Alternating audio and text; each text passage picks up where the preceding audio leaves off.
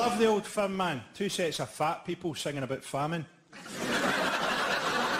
You'll never replace the hatred without Rangers, will you? You'll never get back to the same level of hatred without Rangers, even if you had a Muslim Partick Thistle. The Catholics and the Muslims would just bond over their mutual hatred of orange outfits.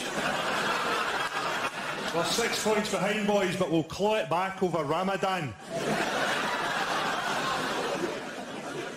I fucking love the Orange Walk, actually. I love it, man.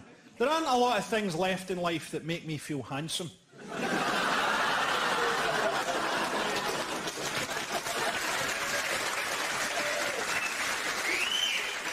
I totally mean this in a good way, right? I'm not saying the Orange Walk is gay.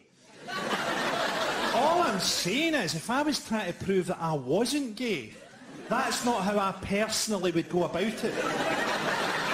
Who are you calling gay? Fetch me my majorette stick and my big ribbon. I'm about to perform a wee routine that will leave you looking rather foolish. An English guy asked me the other week, what's the difference between a Scottish Catholic and a Scottish Protestant? Which is quite a difficult question, because there isn't one really. And the best I could come up with was this.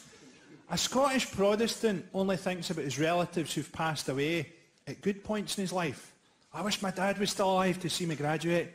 Wish my Uncle Tommy was still here to see me get this job. Whereas a Scottish Catholic only thinks about his dead relatives when he's doing something guilty or shameful. I'm sorry, Granny! I'm fucking sorry! I'm sorry! I'm sorry about that joke, Granny. And my entire career to date.